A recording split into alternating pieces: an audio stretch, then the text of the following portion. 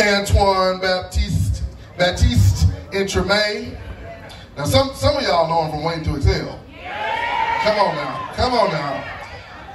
He's a Tony Award winning actor, a community advocate, a champion for justice, because he understands that it's not just about what you do on the stage, it's about how you live off the stage.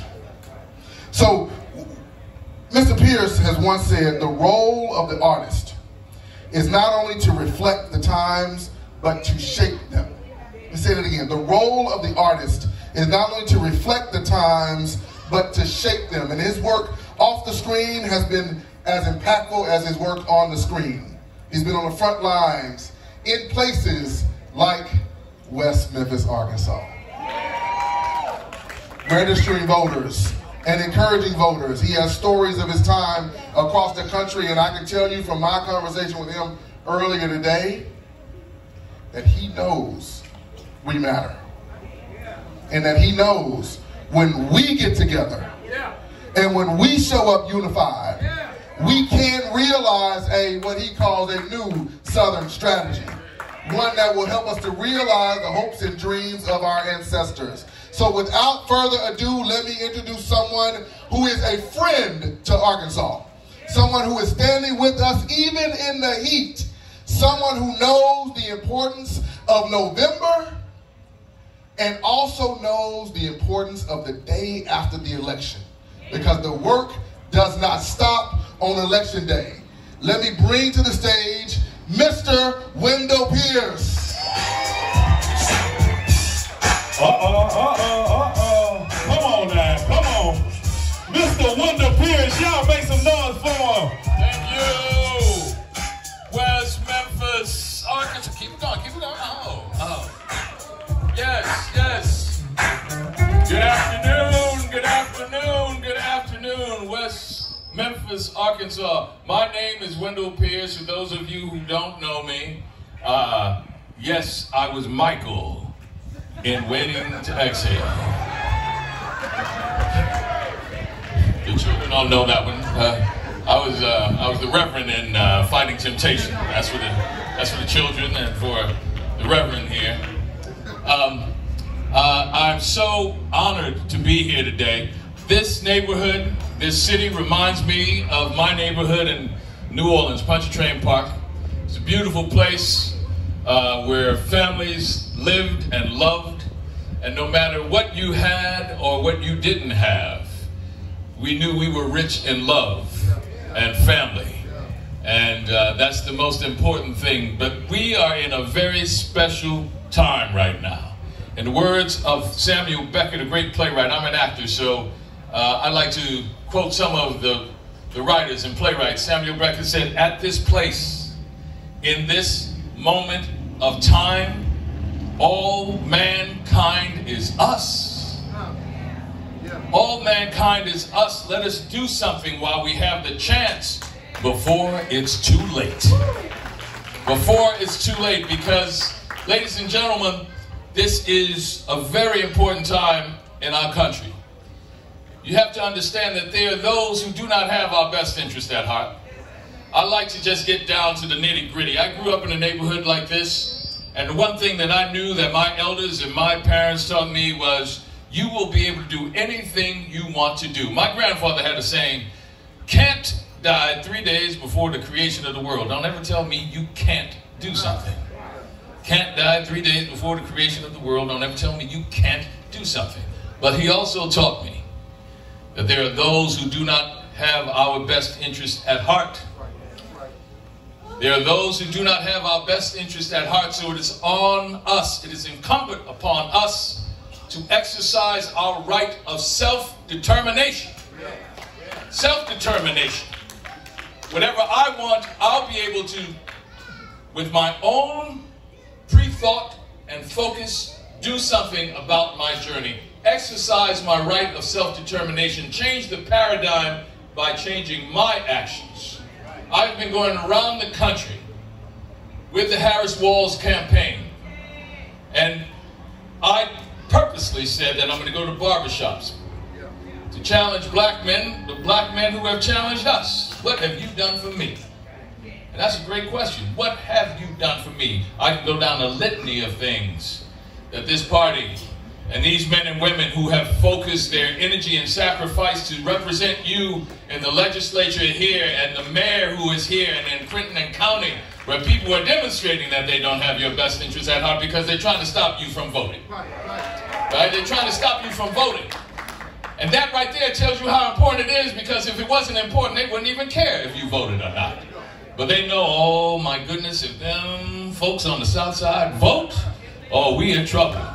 Because then we're going to have to represent them and actually live out the true meaning of the creeds of this country and what we believe in. That every man and woman is created equal, and that we are going to be a nation, a state, and a city that will represent everybody, not just some. And I learned when I was growing up in a neighborhood just like this in New Orleans that there were those who don't have our best interest at heart. So don't shy away from it. Lean into it. Because there was another saying that we had in the civil rights movement, and when I was growing up, when evil people plot, good people plan. When evil people plot, good people plan. And that's why we came out on this Saturday in this beautiful hot sun. I'm from New Orleans, I can handle it. I can handle it. When evil people plot, good people plan. The evil people in this town don't want you to have a say in your own lives. Voting is the bedrock of the American ideology. The American conceit is that you will be able to cast a vote and lead the country and your community in the direction that you want. That you exercise your right of self-determination because you get to declare what your values are. And that is the great, great honor and a sacred honor that you should always act on, because there were those who fought battles long before we were here.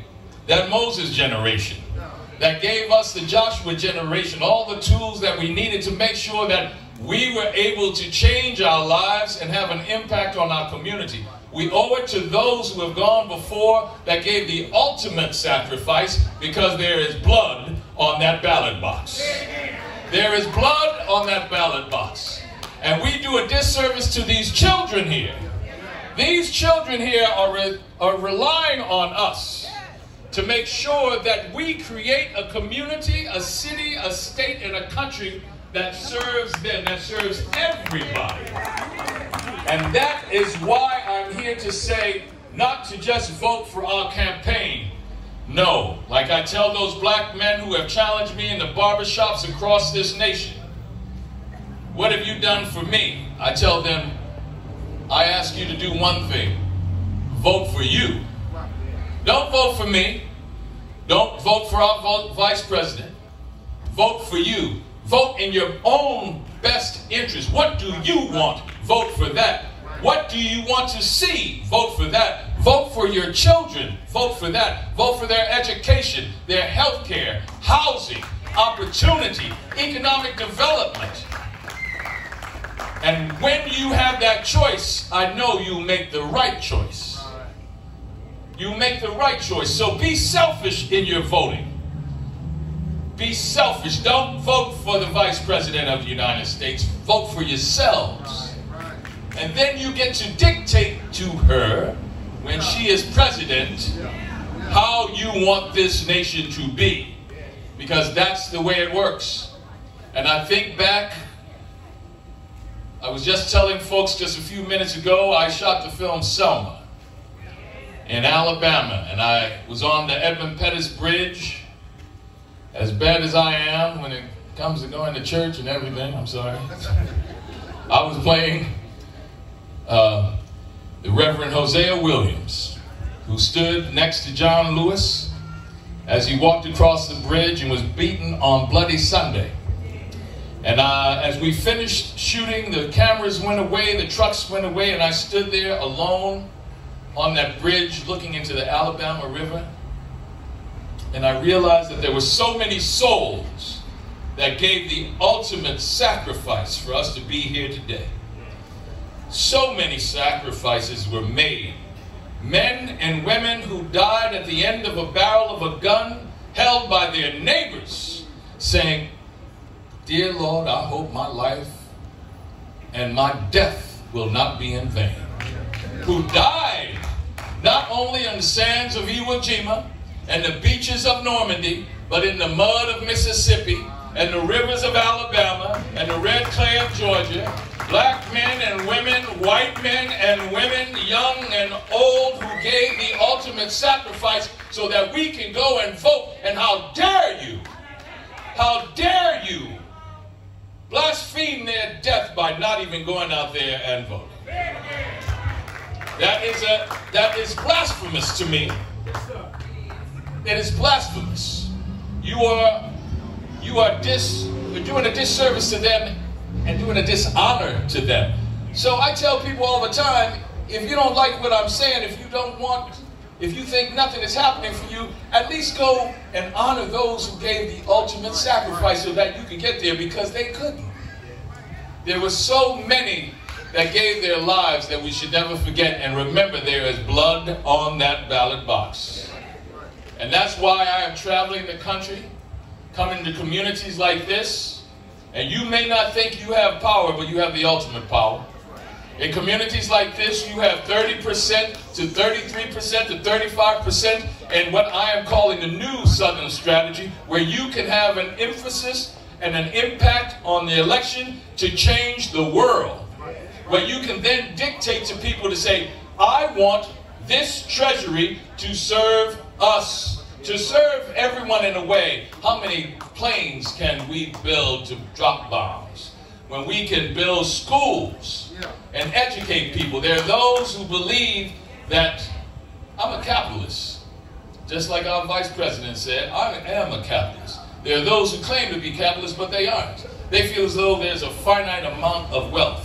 And only they are going to get as much as they can. Only their children will go to school. Only their communities will get opportunity.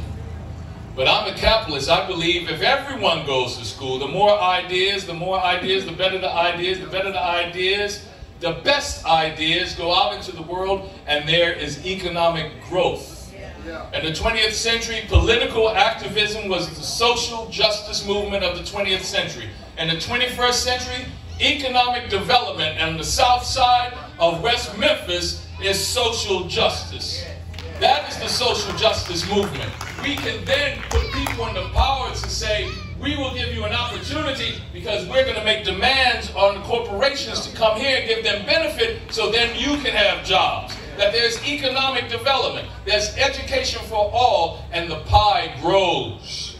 Because I believe in growth, economic growth, social opportunity. I'm getting down into the weeds, but y'all know what I'm talking about. My mom and daddy said, don't forget the 5 B's. And I'll remember that today in this hot sun. The 5 B's. Be brief, brother, be brief. So I'm going to cut it short, but I want you to remember one thing.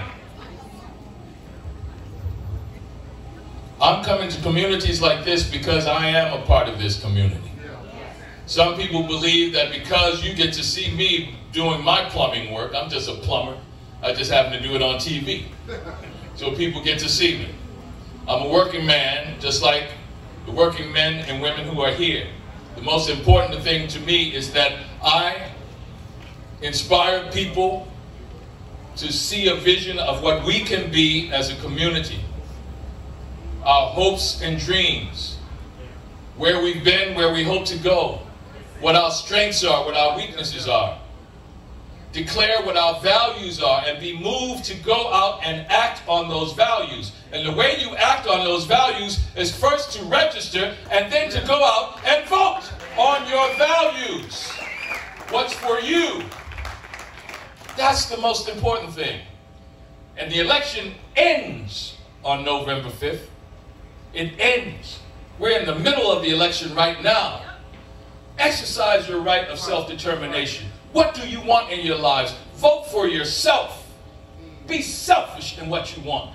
Look at what your needs are and say, who's going to give me my needs? Who's going to meet my demands? And vote for your children. Vote for yourselves. Vote for the south side of West Memphis. Declare what your values are. Go out and act on them. Remember, there's blood on that ballot box. And in the words of Arthur Miller, there's a certain immortality when you step up to your manhood. This is what I was saying to men across this country in barbershops. There's a certain immortality in your manhood. Not given by books or monuments, but the knowledge a man takes with him until his dying day. That on a certain place and at a certain time he casts the shadow of a person who was not himself, but the distillation of everything he has ever seen, all the unsung heart songs of the men and women who feel them, but never get to sing them. He gives voice to, and in doing that, he joins the ages and he can change the world. People, look to your left and your right. We have the power right now to exercise our right of self-determination. Register to vote. Declare what your values are. Let your neighbors know. And go out and vote, the most powerful thing in the world. To vote in America. Your America. The America that you get to determine what its values are. And never lose that vision. And never forget those men and women. In Iwo Jima, Normandy, in Selma, in Montgomery, in Arkansas, in Thibodaux, Louisiana, in Tulsa, who gave their lives so that we could be here today and exercise our right of self-determination. Remember, there's blood on that ballot box. In honor of them, vote. Come on, y'all, make some noise for them. Come on, y'all can do better than that. Make some noise for Mr. Wendell Pierce. Make sure you exercise your right to vote.